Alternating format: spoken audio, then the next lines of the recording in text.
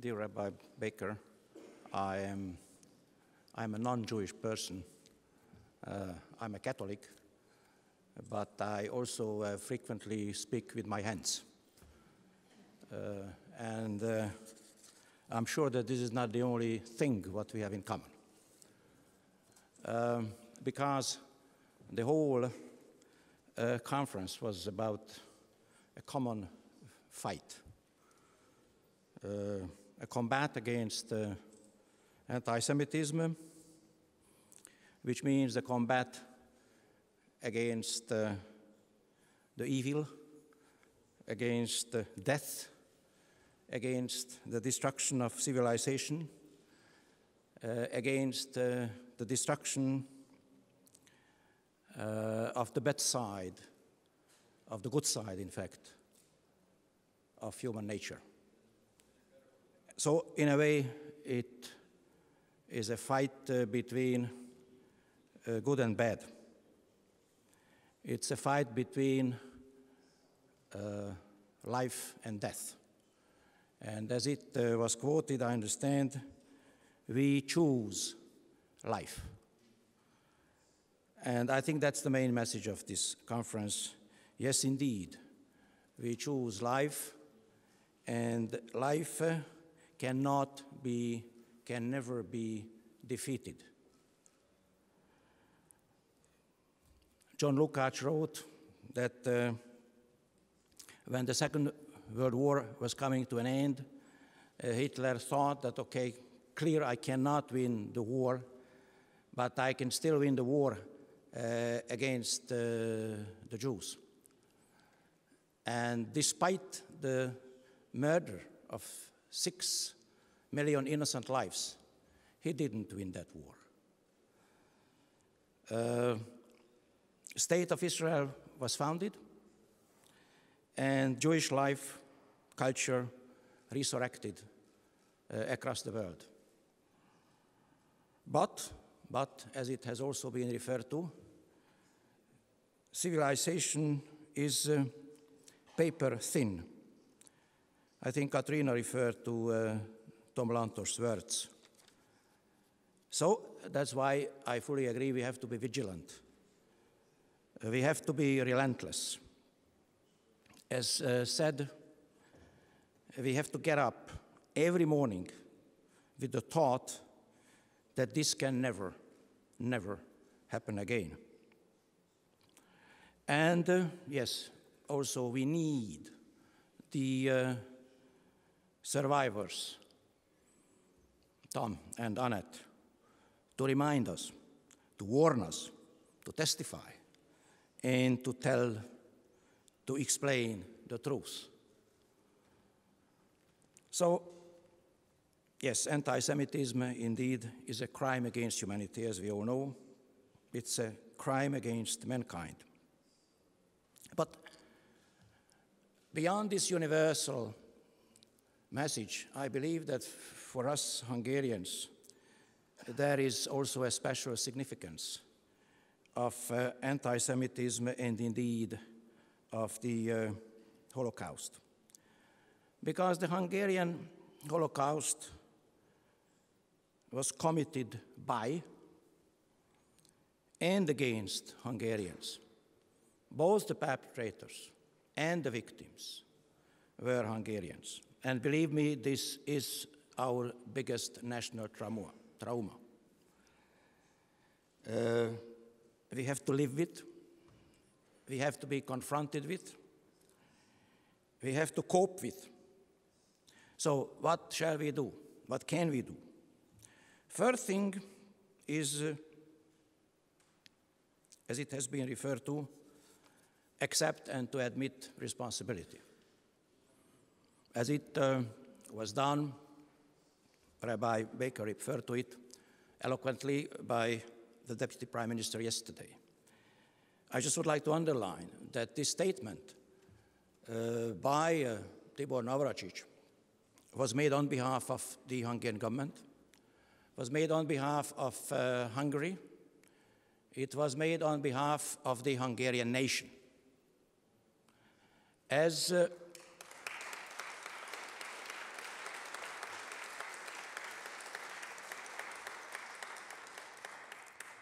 well, just like other statements,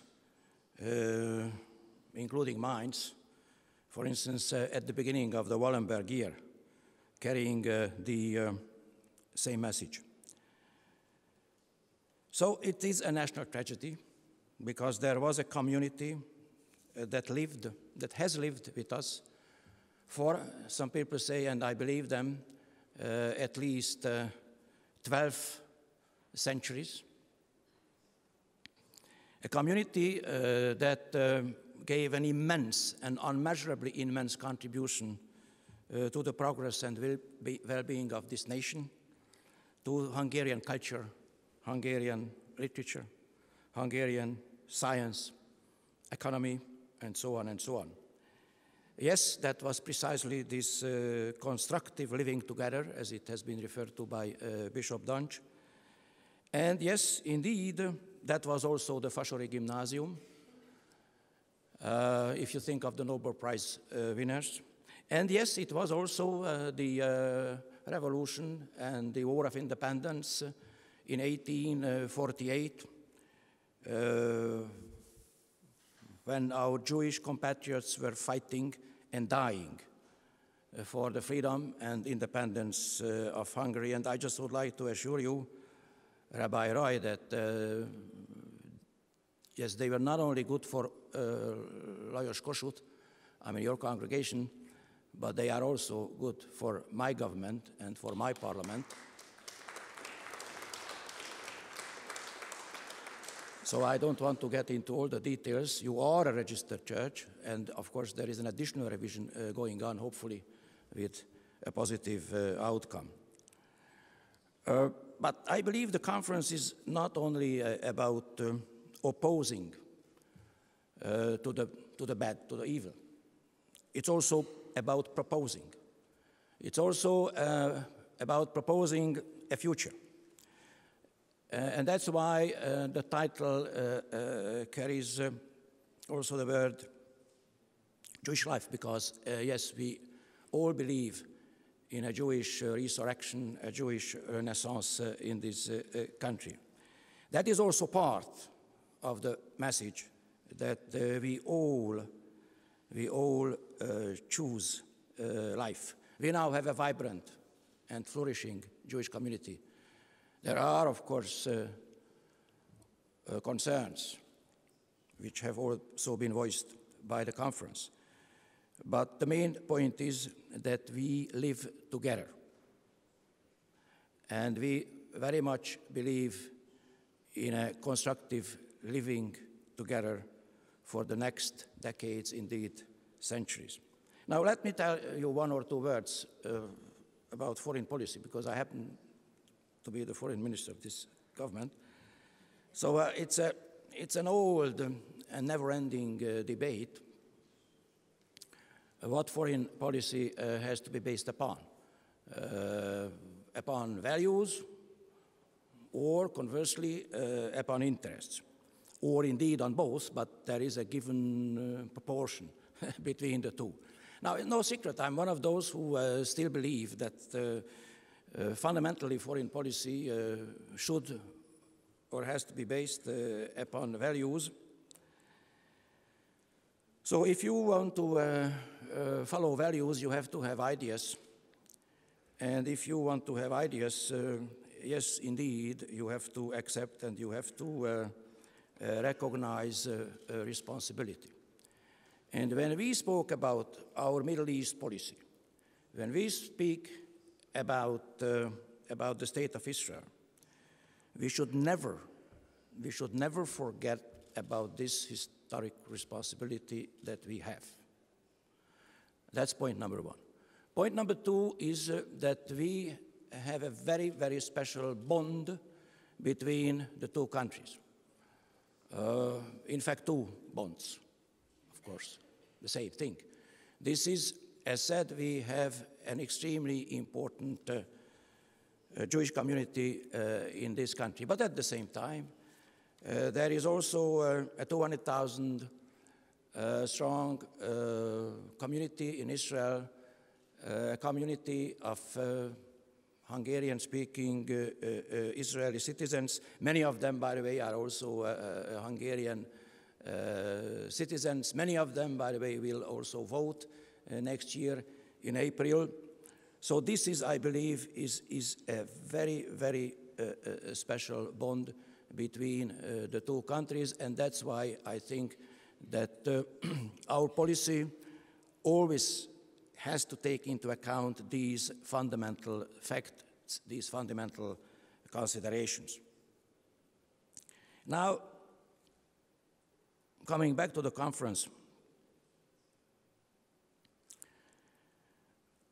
some people think, they are probably right, that this conference is a gesture, much has been said about gestures, towards our Jewish community, or indeed Jewish communities altogether. It's true. But we should not forget that this conference, first and foremost, helps us, and only thereafter the Jewish community. It helps us to live with, to cope with exactly that national trauma I was speaking about. So we thank you very much for this. We are on the receiving side by this conference. And I tell you this because, of course, I'm grateful to all who recognized the efforts we make in our combat against anti-Semitism and racism.